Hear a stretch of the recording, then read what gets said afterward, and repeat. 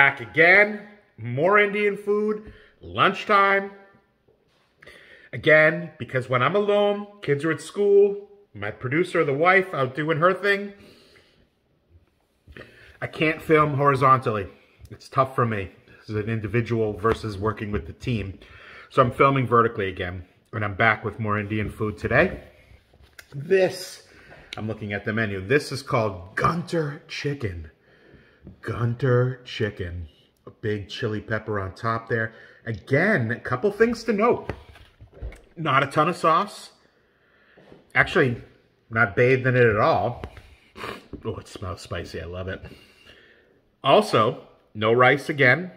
I did order naan, so I'm going to try that. Here we go.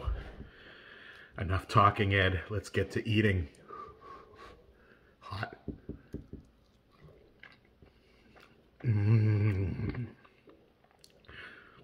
Holy crap. I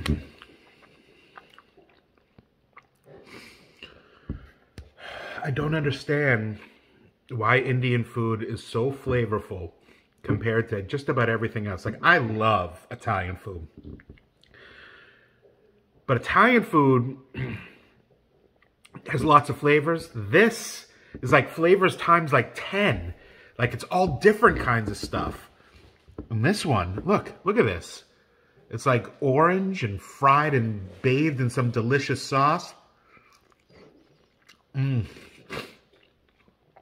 it's got a beautiful kick to it. A time release. I swear, with the snacks and now with the dishes, Indian food has mastered the time release. As it sits here with me, I'm getting more and more flavor without eating. It just keeps coming. The time release in my throat. I gotta get one more bite just to make sure.